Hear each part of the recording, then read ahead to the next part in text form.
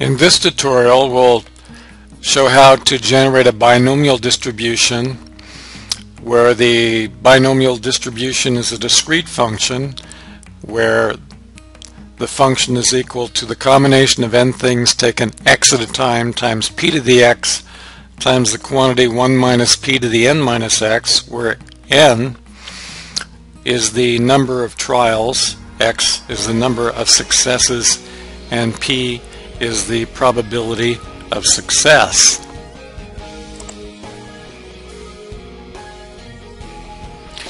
The way we'll implement the binomial probability distribution using the Maple software package is we'll first invoke the statistics package by typing with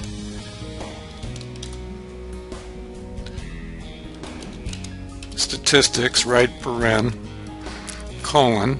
Then we'll define the random variable x, colon equals, and then we'll type random variable. Then the random variable we're going to select is the binomial.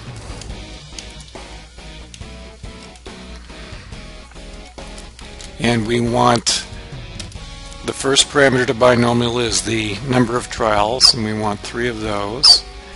And we're going to select a probability of success of 0.5. So then we'll type a colon after our 2 right parens.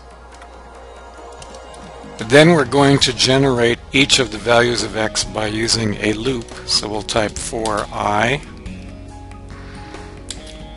from 0 to 3 do. Then we're going to type shift enter, and then we're going to invoke the probability function.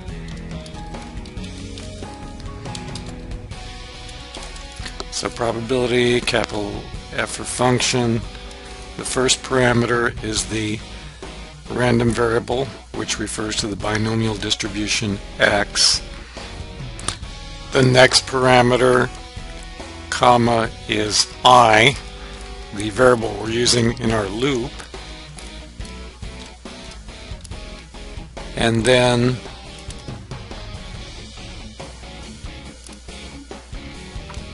we'll type semicolon, we'll go shift enter, and then we'll type the end of the loop, and do. And there we see the values generated for our probability function, which is a binomial probability function.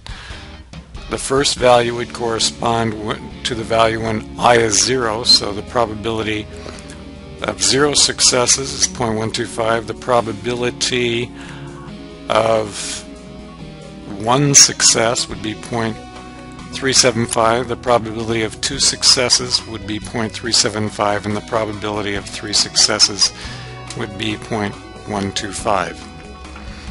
So there we have the way we would implement the binomial probability function using Maple.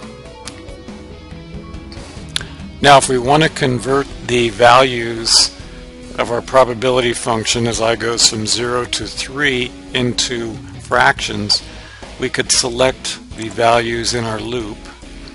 I'll right click and copy, then I'll position the cursor on the execution symbol, right click and paste, and then we'll go ahead and select shift enter,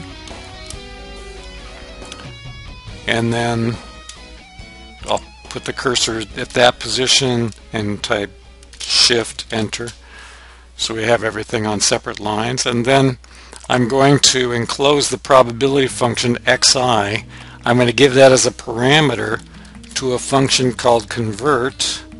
So we'll type in lowercase convert left paren, so that the probability function is going to be the first parameter to convert.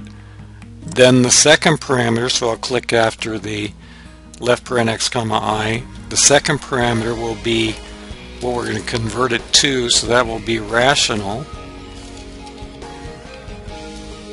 And then the third parameter will be exact, so that we get an exact value. And then we need to move our cursor down to the end do and type a semicolon, and then we're ready to execute that line. So if we hit the exclamation mark, that will execute all selected groups. So right now the group that's in selection would be between these two delimiters here. So if we click that, then we see the fractional equivalence of the 0.1250 is 1/8, the 0.375 is 3/8, and so on. So that's how we can convert our decimal values into fractional equivalents using Maple.